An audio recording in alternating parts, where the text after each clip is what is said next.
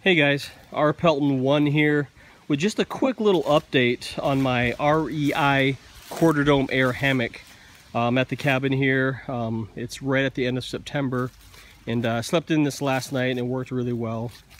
But I've taken this on quite a few trips so far. I've taken it on canoeing trips, backpacking trips, and it's worked out very well in the long run. Once I figured out how to suspend this thing, the correct tension and the correct angles and everything like that. Once I got that figured out, I slept extremely well in this.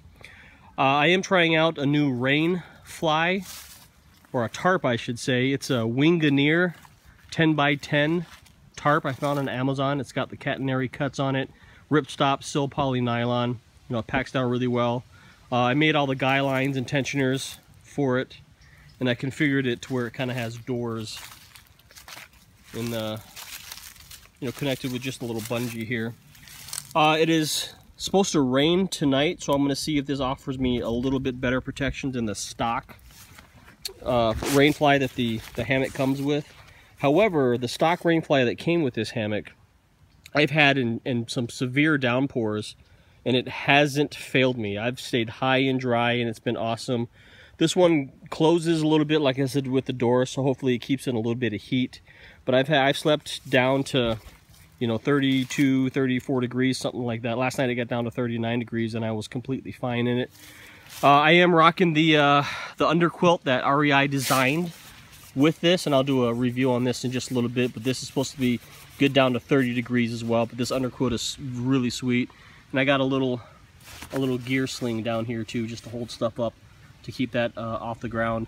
So I'm just experimenting with some things, and it's worked really well so far. So it's supposed to rain tonight up here at my cabin, so I'm going to try this new tent, this new tarp configuration, excuse me, and see if that keeps me as dry, if not a little drier than the stock rainfly that this comes with.